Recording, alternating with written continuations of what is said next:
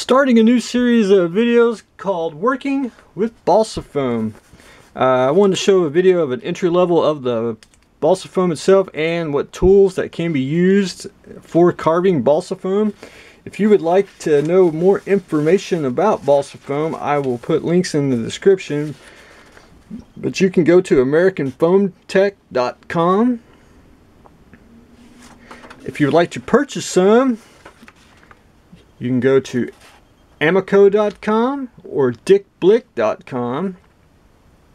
And if you're in the EU, you can go to BrevicoModeling.nl. Just to keep balsa foam very simple, there's basically three sizes. One's a 3 by 3 by ½ inch size. That's what they call like their class pack. Second size is a 6 by 9 by ½ inch. And their third size is a 9 by 12 by 1. Also, to keep it very simple, they basically have three different mediums: soft, medium, hard. Very rigid, medium, and their softest of the balsa foam. Excellent stuff. I mean, it's almost endless of what it can be used for. Briefly on the tools. Balsa foam can be carved just like traditional carving. You can use a traditional plastic carving tool, a X-Acto knife, metal sculpting tools, files. You can also make your own sculpting tools with the ends of paintbrushes, carve you out with whatever you would like, toothpicks, and or even a number 2 pencil. I want to just briefly show everyone for an entry level.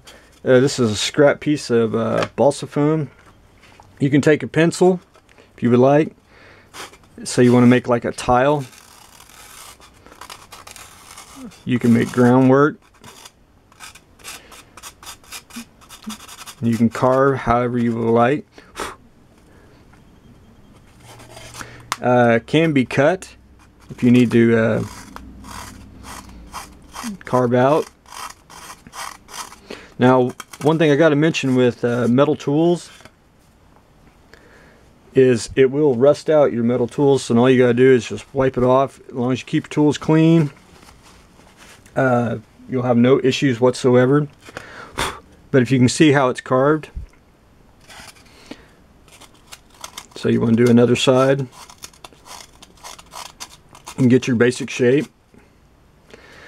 Sandpaper, everything can be sanded smooth, like so. Traditional plastic tools, you can make different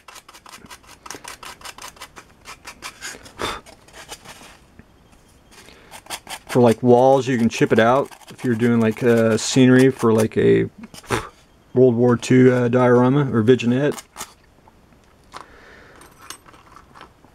Your files.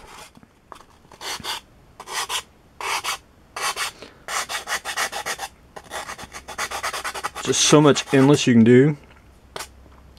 Now the different sizes here, excuse me, the different mediums, softest, medium, and hard.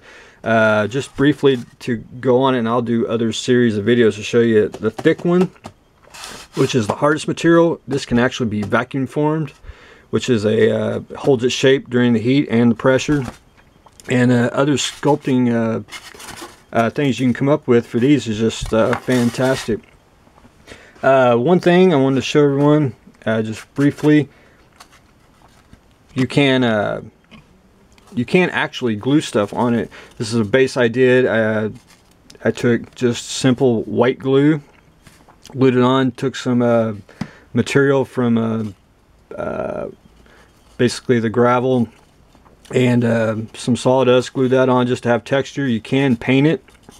It does hold paint to a point, but if you really need to seal it, the best thing that I have found is Stiffy fabric stiffener. This stuff will seal and give it a nice texture where you can actually paint on it. Just a good sealer. Well, that's it for the first entry level first video of the Balsa Foam. So stay tuned for the next exciting working with Balsa Foam episode 2.